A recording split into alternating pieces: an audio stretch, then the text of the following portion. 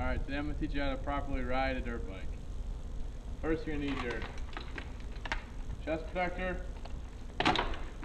your helmet, and your riding boots. Okay, this is how you properly start a bike. There's a choke right inside here.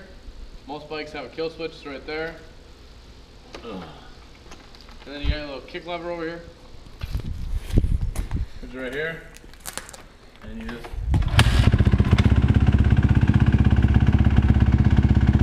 Alright, now this is how you take off on a dirt bike.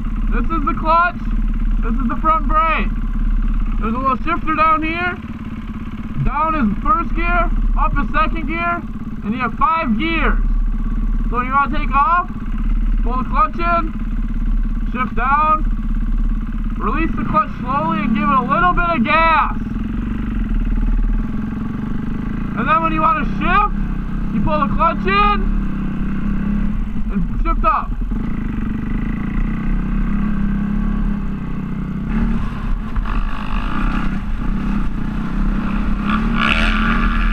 Up here, I'm going to show you how to properly go around a corner. When going around a corner, you want to put your foot out, and pull the clutch in and go slow.